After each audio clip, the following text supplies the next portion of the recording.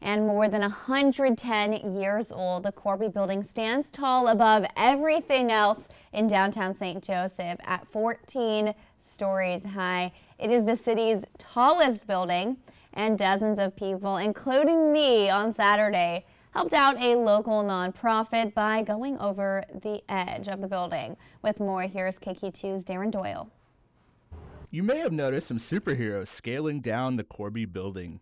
Each participant has raised $1,000 minimum to get the chance to do that, and we have over 50 people going over today. Some of those who braved the cold might look a little familiar. We're doing it!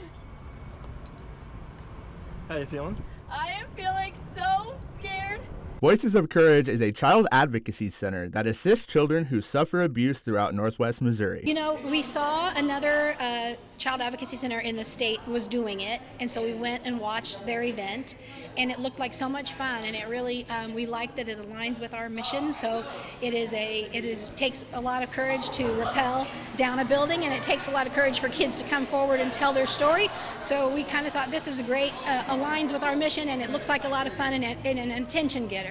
Most went down in honor of their own organization and helping Voices of Courage. I'm just here for the Dance Arts Center and on behalf of all the kids that Voices of Courage is able to help.